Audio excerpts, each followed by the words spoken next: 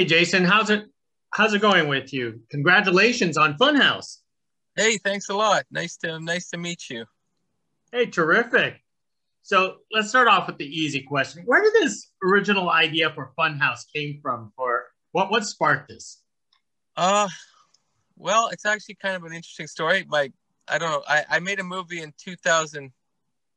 Well, I guess we shot it in 2014. It came out in 2016 called The Evil in Us, and our distributor was able to get it into Sitges Film Festival in Spain. So we weren't able to go, unfortunately, but a Swedish producer saw it at a midnight screening in Sitges.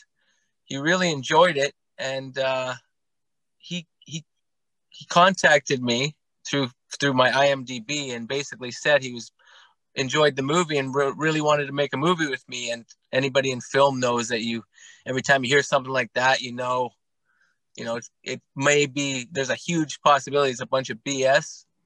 So, but it ended up being the real deal. So his name's Henrik, and he's a Swedish producer, and he had a very rough idea about a movie.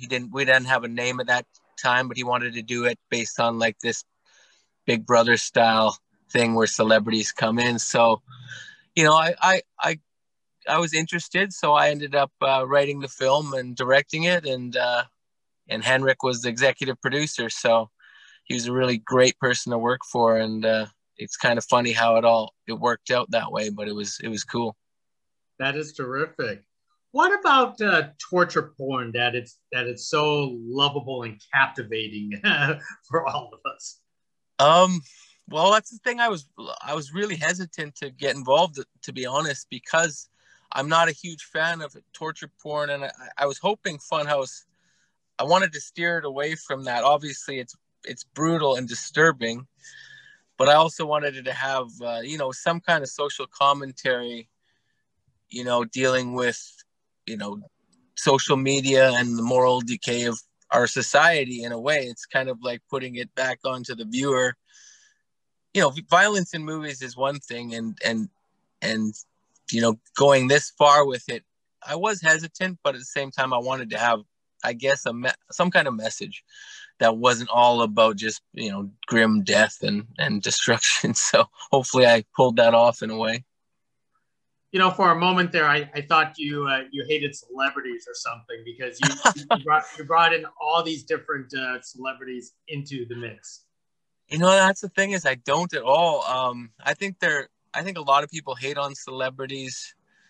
It's easy to, right? They don't know them. It's the same thing. Like every time you meet a celebrity, it's nothing like you had pictured, for the worse or the better.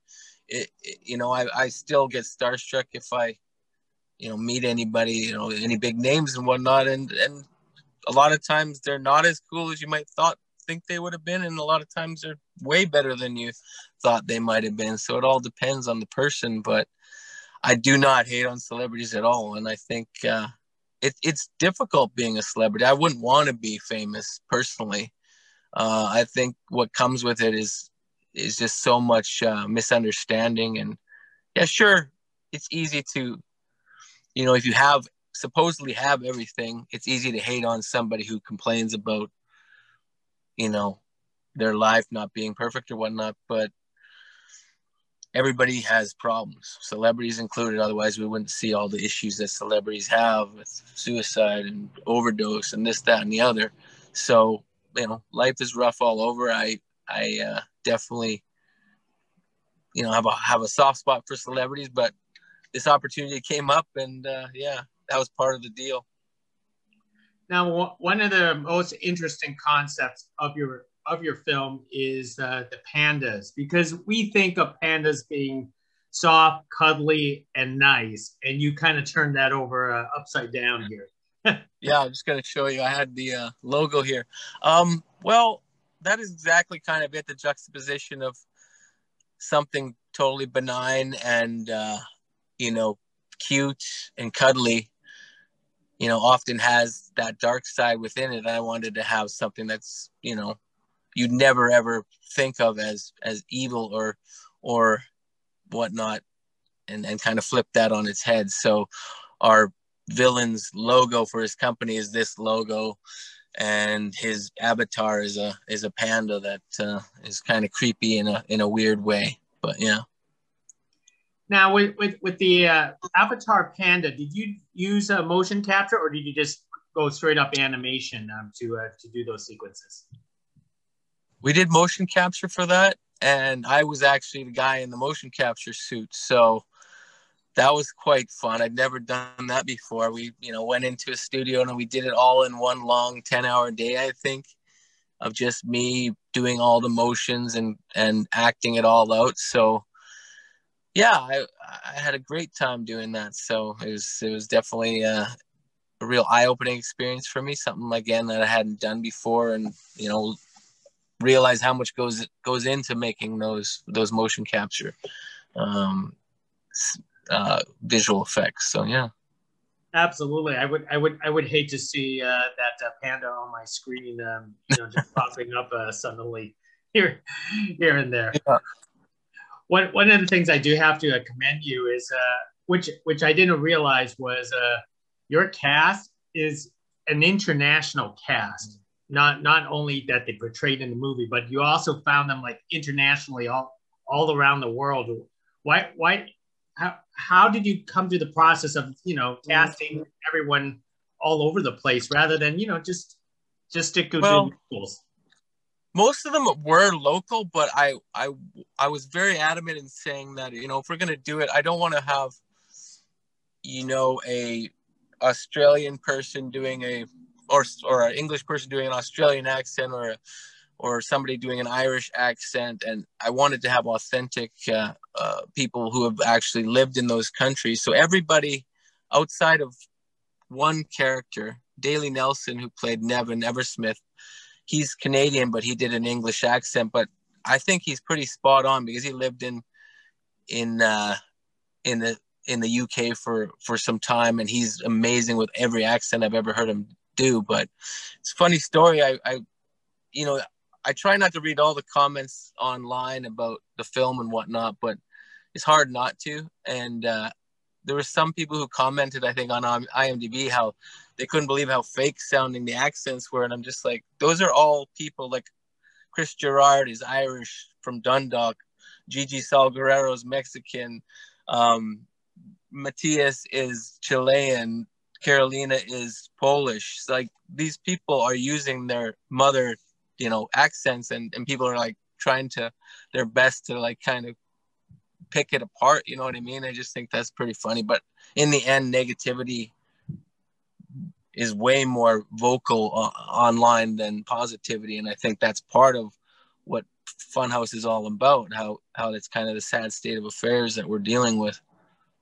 That's true. Trolls will always be trolls. So Very true. Very true. I've had my share. Definitely dealing with horror movies is tough because it's very polarizing, especially a movie like this. So you're going to have your lovers and haters of everything you do. Hopefully there's a balance, but it's tough. Yeah. Well, let me wrap it up with one more question with you, Jason. You're just like any type of horror film, it leaves open to a sequel. Is there any iota of a thought of a sequel? Maybe bringing in more celebrities or your troll haters here? I actually have.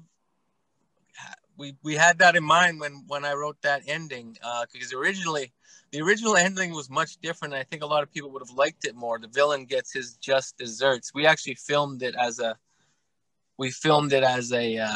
alternate ending that never made it. But the original script, Nero, the villain, actually gets burned alive with the $5 million that he gives to the contestant who tracks him down and does it, which I honestly think a lot of people would have enjoyed better. Not to give away any spoilers of what happens, but so in that way, because we leave our villain alive at the end, it is open for a sequel, and I have a complete storyline for a sequel that I think is really intriguing as well. So, if anybody's out there wanting to, make this sequel with me, let's talk. But yeah, for sure.